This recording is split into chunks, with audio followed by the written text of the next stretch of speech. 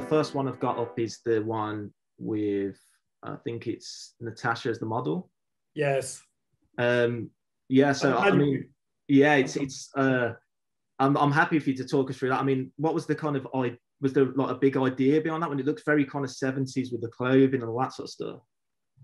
Yeah, we were just testing really. We had a bunch of different clothes that she brought and stylist brought, but we decided to use that pair of jeans and that jacket. She basically arrived to the studio with that particular outfit. Mm-hmm. Oh, so that's very interesting. When model enters the studio and she's dressed in such ways. I'm not saying that you have to please the photographer or the idea of the shoot, the way you dress before the shoot. But I don't know, I just felt like it's so much of her, like it felt natural. Mm-hmm. So we ran through different outfits during the shoot. There was like 4 or 5 different maybe. And then I just looked back and her clothes were hanging on a hanger. And I said, can we just use your clothes? And she was like, yeah, perfectly all right with it. Yeah. So yeah, then all this came out. And there is another picture, actually, one of my favorites from that shoot, where she's just having this, what is it, like, what is that thing really? Like lost for words now. You got to help me here, mate. Yeah. Which image are you talking about? It's like the cooler sort of thing. Oh, the fan. Fan, yeah. When she's holding the fan like the guitar. Thank you, David. Yeah. that's yeah. So she grabbed that thing and she started to play with it, like singing into it like it's a microphone. And I said, what if you do like a guitar thing? And actually we had the radio, full on, and they played I think it was Lenny Kravitz song or Jimi Hendrix, one of those. I don't know. I think Jimi Hendrix, because the guitar thing. Yeah.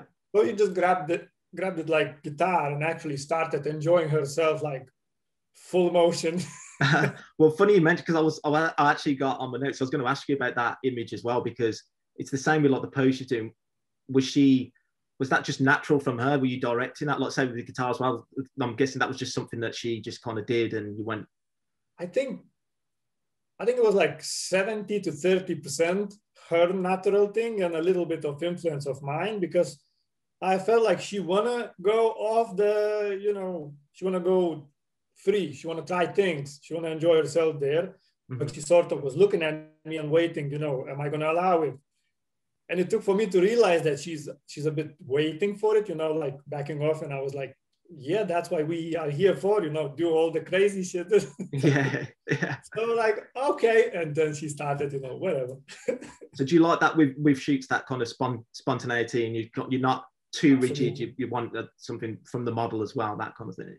It's not like, it depends. Some people are very quiet and kind of distant, it depends what kind of day they are having or what kind of week they are having, all that really, really drives the mood. But for me, it's really inspiring when people just enjoying themselves, being themselves, and just like, almost like if they're alone at home, mm-hmm. do all kind of stuff. The more you do, the more free you are, that gives more opportunity to really capture those iconic pictures. Yeah. That's what we are hunting for, Yeah.